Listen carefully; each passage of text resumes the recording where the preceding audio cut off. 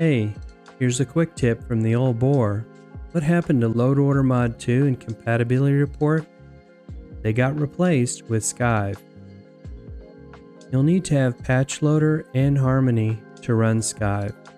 If you're like me and waited a long time, Skyve Beta and Skyve Stable will be in your content manager.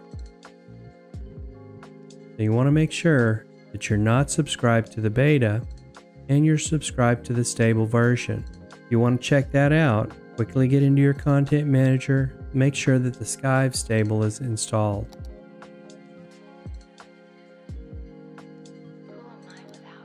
It also has a really cool external interface that you can manage your mods and check the compatibility, etc. Basically, Skyve takes care of it all for you, and it loads Harmony first and loads your mods in order to make your game run more efficiently.